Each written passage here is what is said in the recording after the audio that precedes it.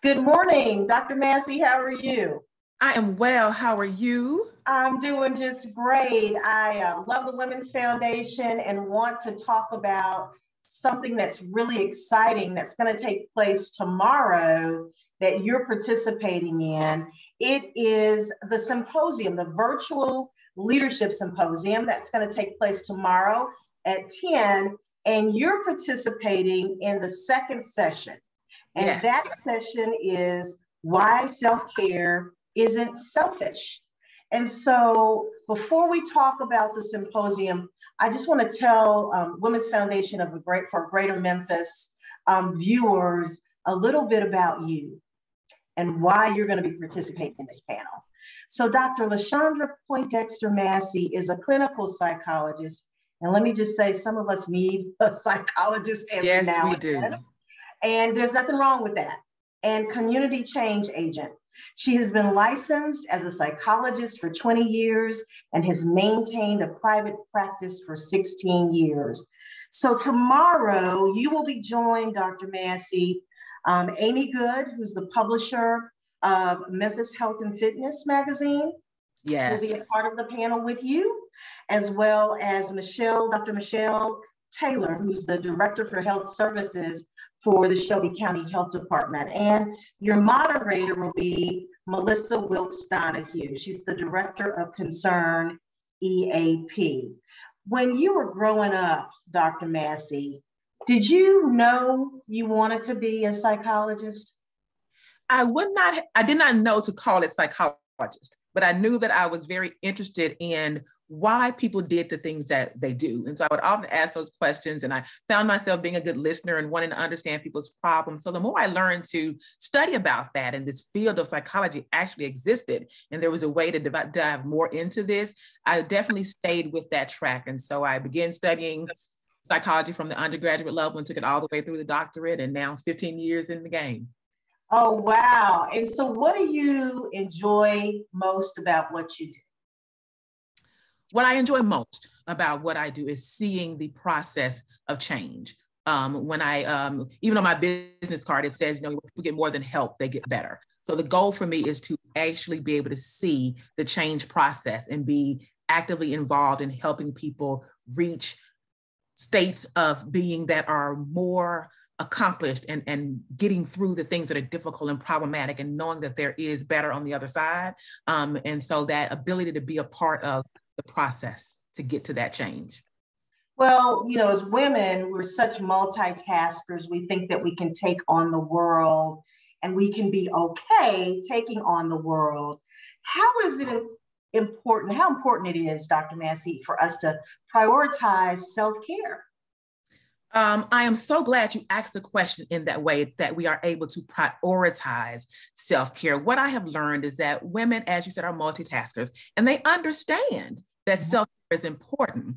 But what happens often is there are so many other things that we are committed to and that we're loyal about and dedicated to. And so we often find ourselves willing to sacrifice that self-care for these other things that are important, not recognizing that we are draining ourselves in the process. We're not as effective at all of those other things that are important when we are not prioritizing self-care. So that's one of the things I do want us to take away from this talk, is that we're able to think about self-care as a priority. It is something that I've got to put at the top of the list of all of those important things that I do, not the one that I'm willing to push back and sacrifice to be able to do all those other things. But Doc, sometimes it's just hard.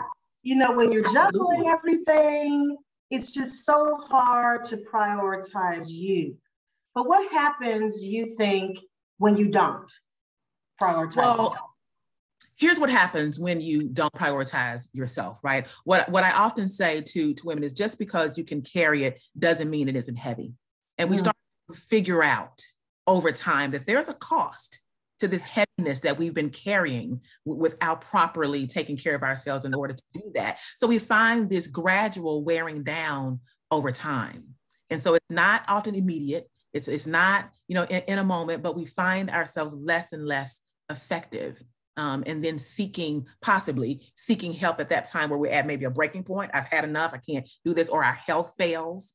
And to warn us that we are not okay when we actually thought that we were. So being better at recognizing that gradual wear down that's happening, so that we are not just looking at our ability to get it, push it, made it, check one more thing out the box, but recognize that if we're doing that at the expense of self and well-being, then we haven't accomplished very much.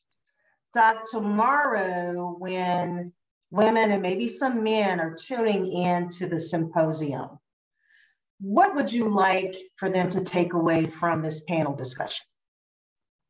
What I most want them to take away from this panel discussion is this concept of we need to have self-care as a lifestyle.